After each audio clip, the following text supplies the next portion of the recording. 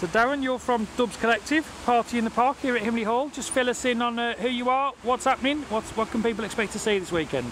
Yeah, my name's Darren. I run Dubs Collective Facebook group. From the group we decided to do a festival, first one in the Black Country.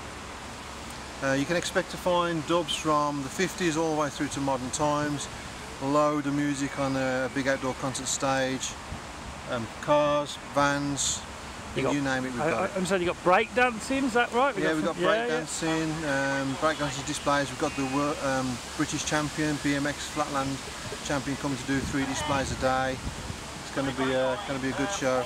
So hoping to make this an annual event here? Is that the plan? Yeah, we've got it locked down for the next 2 years. Yeah. And hopefully going forward from that we can keep pushing forward and making it grow. We're already booking real pop stars for the 80s theme next year, so yeah, growing, getting bigger. Hopefully this goes well. We'll make a really big event from it.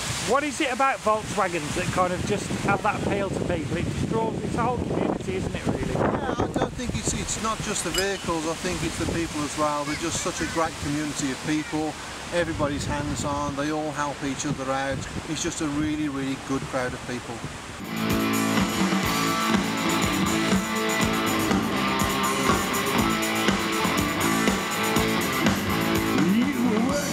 Waitress in a cocktail bar.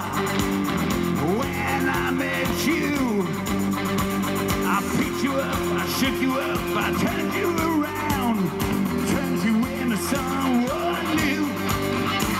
Now 5 years later on, you got the world at your feet. Success has been so easy for you, but don't get it's me who put you where you are now. I can put you back there. Don't you want me? You know I don't believe it when you say that you don't need